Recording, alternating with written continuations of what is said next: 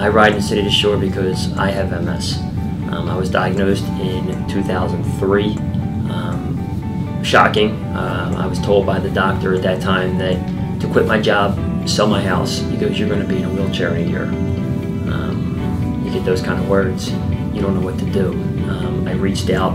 I met someone who was involved with the MS Society, and she talked to me and told me, "You know what? Why don't you come out and volunteer to see what it's all about?" And in 2004, I volunteered at the City to Shore. While I was volunteering, people were coming up registering, and two elderly ladies came up in high heels and dresses and handed me their money. And I looked at them and I didn't know what they were doing, and I asked the girl next to me, I'm like, "What are they doing?" And she's like, "They ride every year."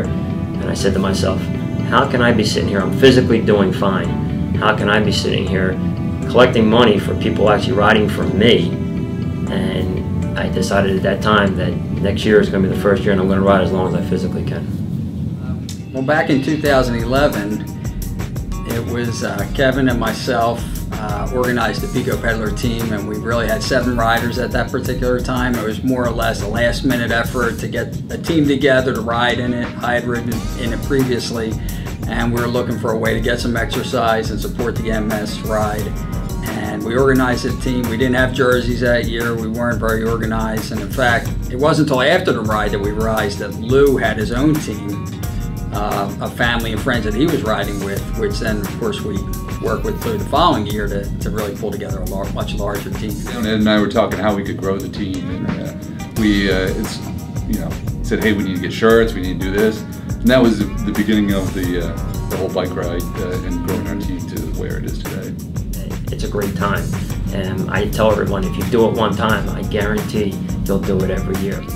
Well, looking back, we started with the 7 riders, and like I said, we hooked up with Lou and his team the following year, 2012, because we realized we really could benefit by having a larger team. I get a lot of phone calls from people that did ride, people that didn't ride, that now see they're hearing other people that talk and they see the enjoyment a lot of people have had. So I'm getting calls from people that they want to join now. So we were able to grow it to 42 riders in 2012 and then up to 104 in 2013. And to be riding with my fellow co-workers, I gotta tell you, you can't imagine that feeling.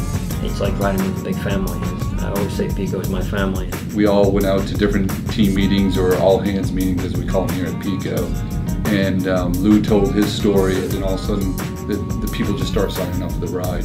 So I think that was communicating to them, letting them know that our team existed. I can tell you at PECO we always set very aggressive goals for our business as well as the PECO Peddlers team. So we have a stretch goal of 50% increase in riders for next year, which would put us at about 150 riders.